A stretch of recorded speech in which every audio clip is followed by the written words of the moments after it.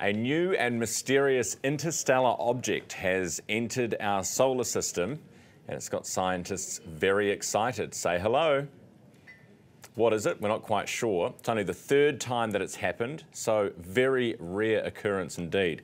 Massey University's Dr. Preeti Cowan is at the desk to help us explain. Good morning. University. Oh, you're at Auckland University. Forgive me. Where in the galactical world are you? Good to have you at our desk anyway. Thank you for having me. So please tell me, what are we looking at here? What are those images that we're seeing? So what we're seeing is a new object, which is an asteroid. So it's sort of asteroid-sized asteroid or a comet in our solar system. But the main thing about it is that it's from outside of our solar system. So it was actually born in some other solar system in our galaxy. It was kicked out of that solar system, and now it is, by a happy miracle, going through our own solar system. So we have a really unique opportunity to study something that's from an alien world. I mean, going to alien worlds is not really feasible for us. They're too far away. But here we have something that's coming to say hello, so we can have a look to see what other planetary systems look like. How far has it traveled? We don't know.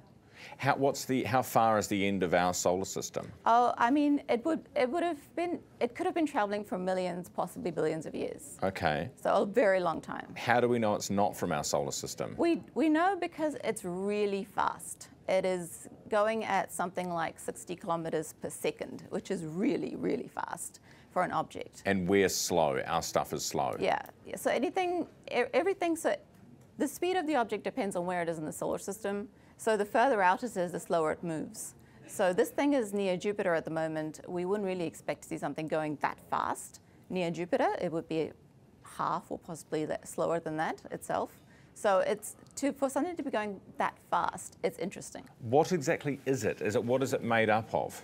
We don't know quite yet. So this is part of what we'll be doing next, is actually studying to find out what it is composed of, because obviously we're really interested in knowing, does it look like the asteroids in our solar system? You know, does it have water? You know, does it have the hydrocarbons? All the things that make up life. Because in the end, we want to find ourselves in space, right? So this is one small, tiny piece of the puzzle that's going to tell us, well, does other things in the galaxy, do they form the same way we do?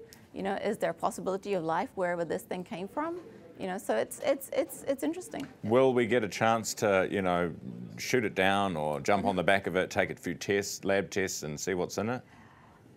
We won't get to shoot it down, which is nice. It'll keep going where it's going. Probably say hello to other solar systems at some point. It would be great if we could go to it.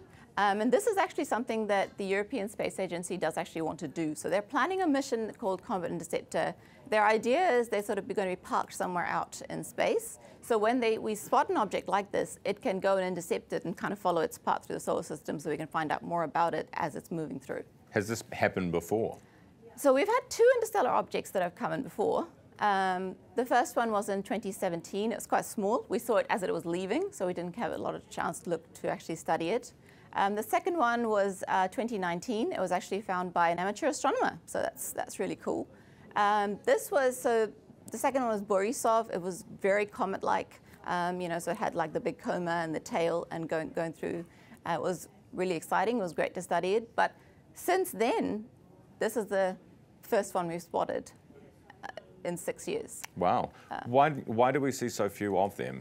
Or are we seeing more of them because we have better, you know, cameras and we're able telescopes and stuff? Yeah, so that's part of it. I mean, these things are rocks, right? They're faint. They don't emit their own light. They only reflect light. So a lot of how we can see it depends on how much light they're reflecting, how big they are. You know, do they have comets tend to be quite bright, for example, because they have the huge kind of fuzzy shroud of like dust and ice all around them, which this one does look like a little bit of a comet. And what happens if, I mean, are there bits of breaking off from our solar system that are then floating through others? Yes. Right, yes, so there could be a whole bunch of people at a different Herald in our studio having the same conversation about a faster moving piece of rock going through their sky. Yes, and they'll be saying, where did it come from? What's it made of? Are those people like us? How funny. Yeah. And this one will just keep going to the next? It's just going to keep going. It's going to leave our solar system probably sometime either late next year or a few after. We won't be able to see it as it gets further out in the outer solar system, mainly because it's going to get fainter as it goes away. But we'll be able to see it for a few months, which is exciting. we'll find out what we can, and then it's goodbye. Fascinating.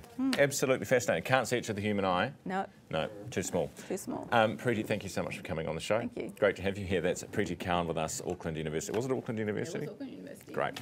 Good to have you here.